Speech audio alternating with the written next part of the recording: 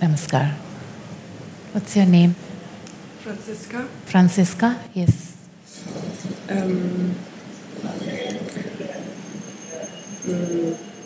I just feel this very strong longing, and this makes me somehow suffer because I want to get somewhere.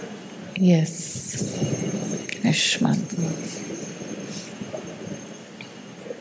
And I just don't know how to kind of balance the daily life and the longing and the need of being free. Basically, when a person is longing for something and longing to be free, it means simply that that connect with the soul has not happened as yet. Because once you're in connection with once you realize that you have a soul, do you know that you have a soul? Actually, you have a soul. Do you know that? Yes. How do you know that? Who told you that? I feel it sometimes. You feel it. You experience it. And how do you feel it? Like, what do you experience? Silence.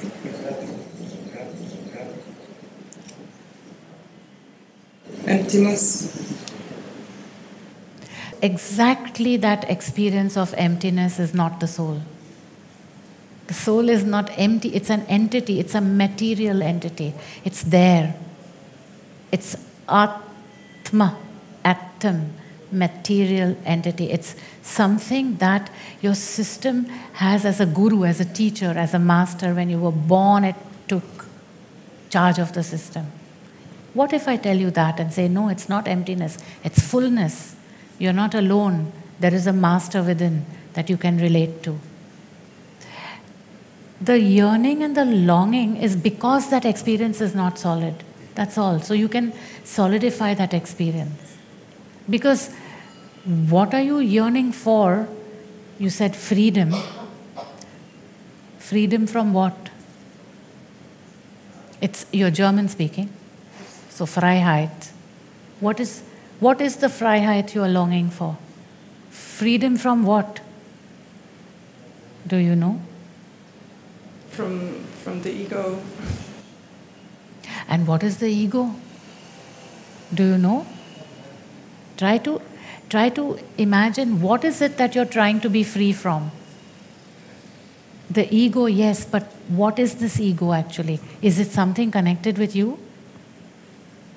How did ego happen?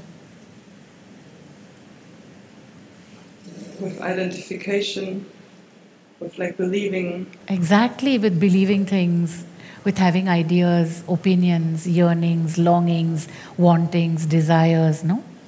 But how did that happen to Franziska when she was a baby? She didn't have all that, right? How did this ego build up on her? Somebody did it to her. Society, no? Das musst du denken, das musst du haben, das musst du tun. So, Franziska, what's your mother's name? Claudia. And where are you born? In a little village, Karlstadt. Karlstadt?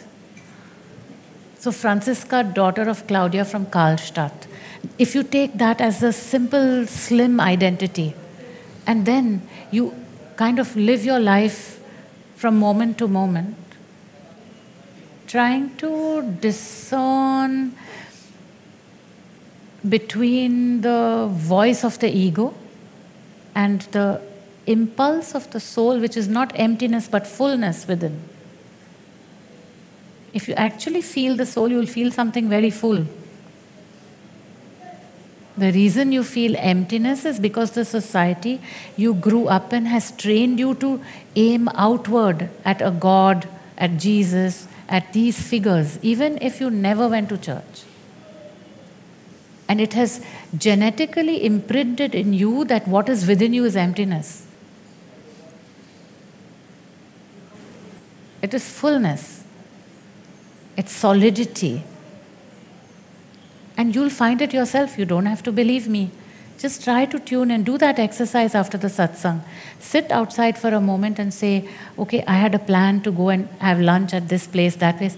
Is it the right thing for me to do? And you'll get an impulse, a very quiet, soft, imperceptible impulse, yes or no. It's a binary impulse emerging from the material presence of the soul within you. And you know what happens then? If you actually practice this, suddenly there is nothing to be free from, because you'll experience freedom like that. It makes sense, no, a little bit? It's beautiful, no, to try it out. I mean, you have a German brain. Most of you are clever thinkers. So you can rationalize yourself into what I'm saying and see that it's... Why would it not be like that?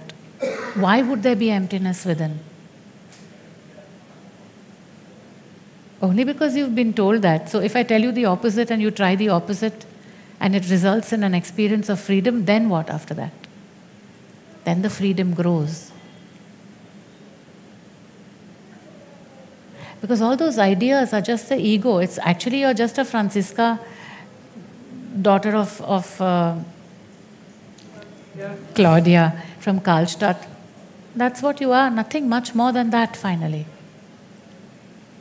You know what I'm trying to say? That all those ideas you have of freedom, and I yearn for this and I long for that, and it's because you're not in this moment connected with your soul. Once you do that, then it's after that it's just life. Living from moment to moment. You're like a little bit, a smile on your face, and that's all. Life is not much more than that, Francisca. It is not. Life is about just this moment and just a smile on your face. You know what I'm saying? Do you feel it? You can be honest and tell me. You don't have to be nice to me. I'm asking you, do you feel that this moment is where it's all about? Yes, but I feel more it's like conceptual. It's like, yeah, that's something I know, but it's not something I really feel in my heart. Yes, because till now you thought it's emptiness, no? Did you actually know that you have a material soul? Your mind cannot accept that, no? That it's material. Can you accept it? It's difficult, no? You know why it's difficult for you to accept that the Antar-Atman or the soul is a material presence?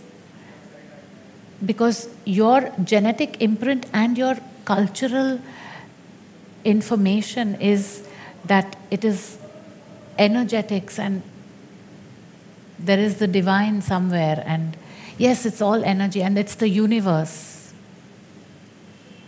But there is no inherited information that there is a material presence within, because culturally you have been imprinted and impacted by religion, which has removed the divine from the individual and firstly made him into a man and then placed him somewhere with a beard. Your ancestors thought that way. So that inheritance has to be transformed. Where you take all the universal energies and put them within as your individualized master. And you start with the conceptual, because as a human being, the conceptual is what you're familiar with. You start with the conceptual and take up a practice, a sadhana of daily tuning in. We'll do the golden kriya afterwards, the meditation, and you can practice this. And slowly, what is a conceptual exercise will become real for you. And a day will come, if you practice it, a day will come and you can actually feel that impulse of the soul as a material impulse. Not as an idea or just energy or the universe or the cosmic. It's a material presence within. But the Conceptual cannot grasp it because it's like, okay, it's an idea, yeah, great. But gradually, if you practice it, it's not an idea anymore, it becomes a real experience. But I also feel this disconnection from my heart somehow. Like Disconnection? Yeah. It's not that you are disconnected from your heart, it's the ego is coming in between. You know? Because the conceptual is that extreme. The society you grow up in trains the conceptual. It makes you conceptual monsters, actually, in a way. The Germans, the Swiss, you know, the thinkers of Western Europe, the extremists, actually. So the focus is so much on the rational and the conceptual that's why that experience of the expansion of your consciousness can only happen into a supra-rational state, into a transformative state, if the surrender is there to the soul. And you start to practice, you practice, you practice. Because you can go to an Advaita master and they'll tell you all these things are the ego, just retract into being the observer and become one with the Supreme Soul and the pain will disappear. Yes, it will, but it will come back at one point because there's no surrender. There's just no experience of surrender, and without surrender, the truth cannot be known. So the surrender is to what? Hingabe. In jedem Moment Hingabe, Hingabe, Hingabe, Hingabe. Die Seele, die Seele, die Seele. Hingabe, Hingabe. Always in that Hingabe. Because when you surrender, then you're picking up those weapons against the ego. You will feel a sense of wholeness and solidity if you take this practice. But that's something I thought I did. What practice did you do? Vipassana.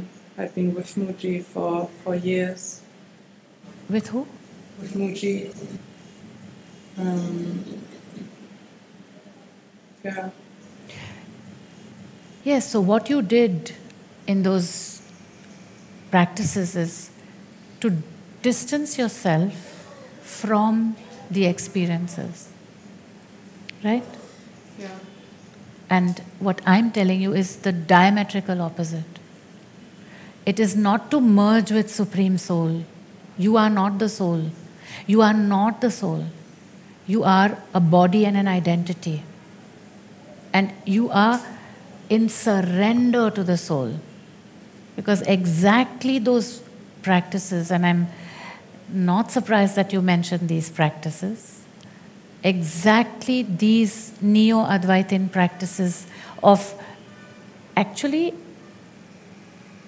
identifying with soul and watching all actions of the body as illusions, in a sense, is what takes away the responsibility for the actions and results in an experience of emptiness. It's not at all surprising that this is what your practices are, because this is exactly where it leads. This continuous yearning, this feeling of not having reached it, this feeling of not feeling the heart, and this experience of emptiness. But it's not like this.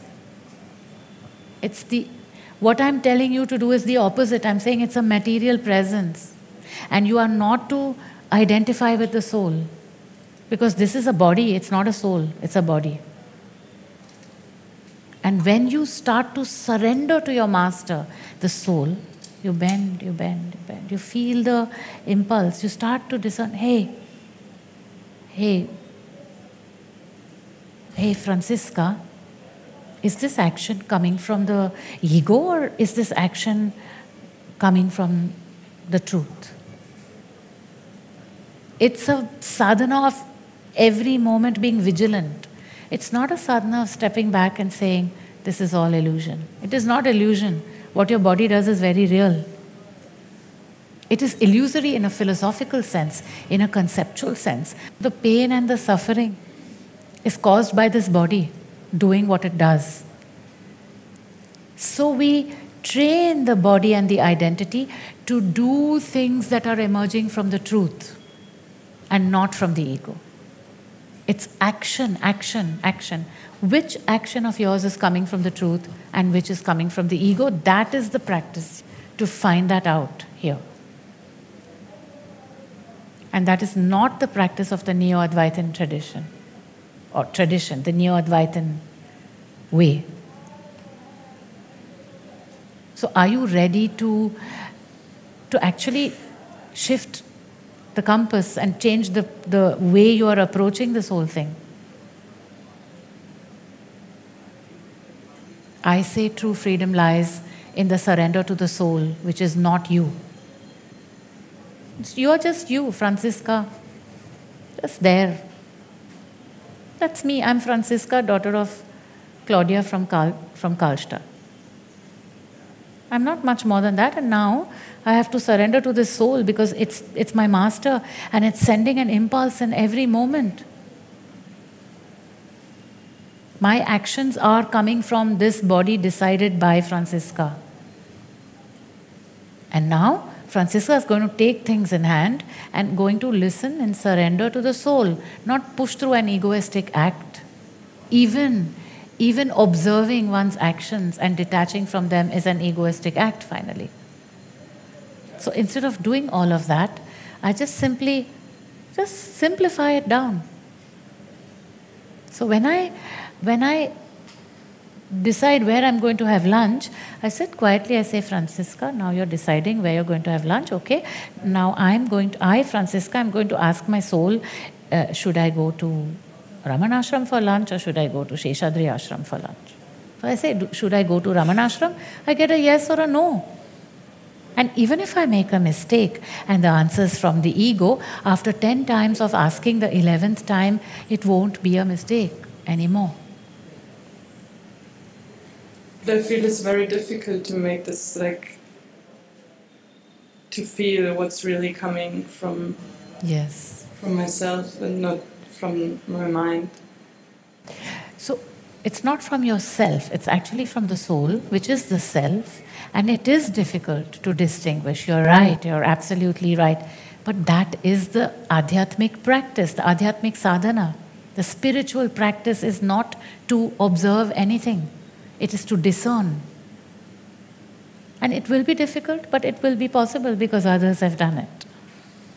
It is not easy because sometimes it's like, the ego's desires are so overwhelming that one can't hear that.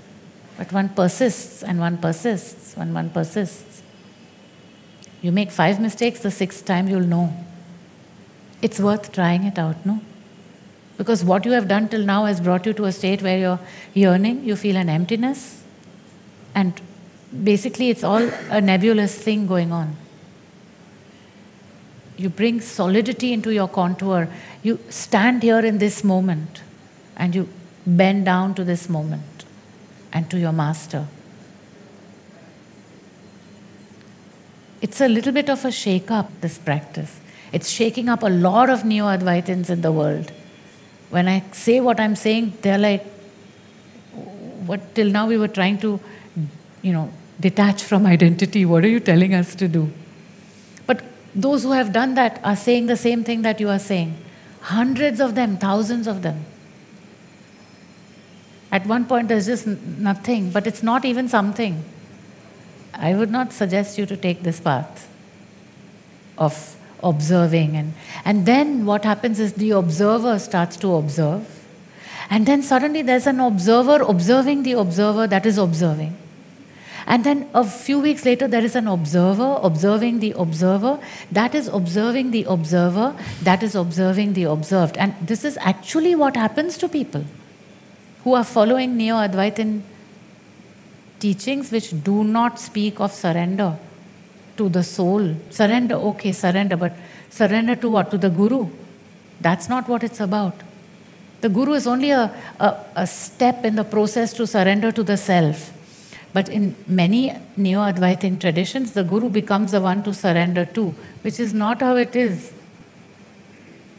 The guru has to show you yourself. You have to feel it. If you don't feel it, that means the guru has failed. Or the seeker is really not listening. But most of the time, one starts to feel it. It's not emptiness there, it's fullness. At least practice it. See what comes up.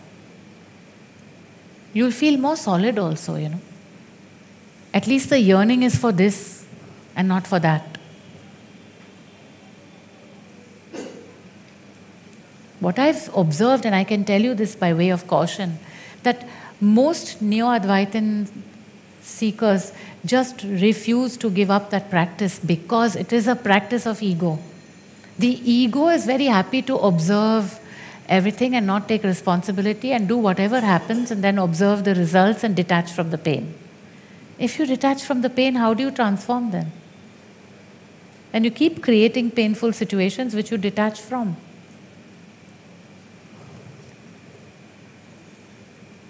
That is not Advaita Vedanta anyways. The fundament of Advaita is surrender. And there'll be different paths and different teachers. It's about surrender to the soul and its mastery, becoming a servant of the soul. And the practice is difficult, as you said. Yes, I agree.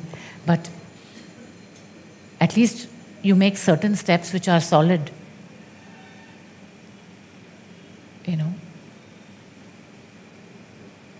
It will be all right. You'll feel the fullness, you know. It reminds me of a very beautiful Upanishadic shloka which says, Purnam adaha purnam idam. It means fullness is that, fullness is this. And purnat purnam udachyate, meaning fullness emerges out of fullness.